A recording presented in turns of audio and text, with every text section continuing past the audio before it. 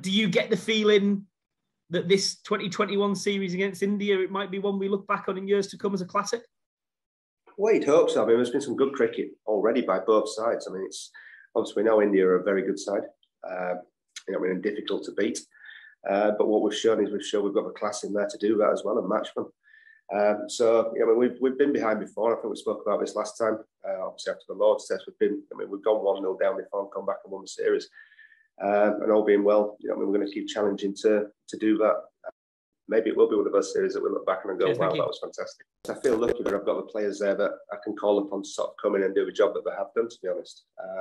We have been operating with a wider group of players. Obviously, COVID has allowed us to do that, which has been great. So it means I've sort of had eyes on many more players. And when I've asked these players to step up, they have done. So it's, I think life does throw you a few curveballs every now and again. And I think the guys that have come in have showed a bit of class there.